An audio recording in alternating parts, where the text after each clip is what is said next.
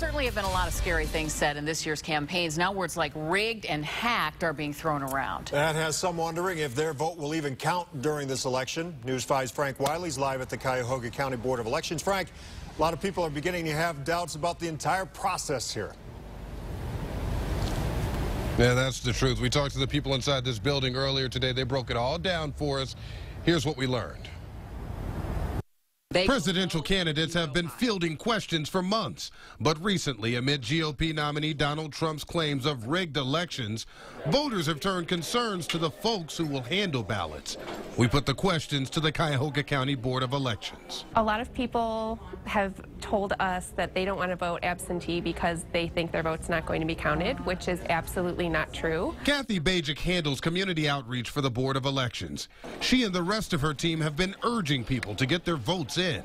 Some absentee voters wonder if they'll even be counted. On the contrary, all of the absentee ballots that we receive before election night, or election day, I should say, are counted first on election night. She says as soon as someone requests an absentee ballot, it gets mailed their way. It only takes a couple of days. Once it's completed and returned, the voter can check online to see if the Board of Elections has it. The process we use for opening the envelopes requires the envelopes to be face down so that we cannot actually see who voted for whom. Political teams are supervised to make sure ballot envelopes are upside down and not the ballot counting process. And the guidelines to vote by mail, here goes. You'll need your full name, your address, date of birth, and the last four of your social as well as your signature.